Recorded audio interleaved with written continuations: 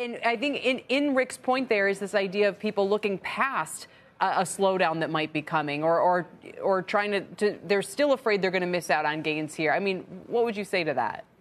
Look, I think there's a little bit of hope in that conjecture. I think if you look back at historical cycles, the typical post-crisis environment that's been associated with sustainable returns in equity markets has been one where monetary policy has already moved from restrictive to accommodative, and the yield curve has shifted positive, or unemployment rates have shifted from being below average to being above average. We haven't even seen negative payrolls at this point in time. So I think there's a lot of things that can happen that can weigh on sentiment negatively between now and when one would feel comfortable saying the worst is behind us. Having said that, I agree with Rick that the ability to time these things with a scientific precision is somewhat spurious. And so I think our approach is to have a range of different investments that can be resilient in different states of the world, and to have some potential ballast.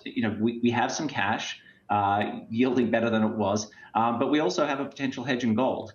And I think one of the things that can happen in the state of the world that Rick is talking about is if Treasury yields go a lot lower from these levels, one has to ask the question of what the equilibrium value of the dollar will be in that state of the world. It's benefited so much from the carry trade, despite negative current account fundamentals and despite a longer-term fiscal outlook that has a lot of question marks attached to it.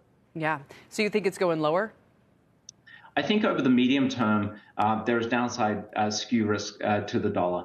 And I think that's something that investors need to think about when they construct a portfolio, that some amount of international diversification may be prudent against that backdrop. And you have FEMSA, Schindler, Fanuc. I mean, a couple of different names here. As I mentioned, these aren't just U.S. plays, and a lot of people have been thinking through that angle as well. Guys, we have to leave it there. Thank you for your time today. It's great to see you both.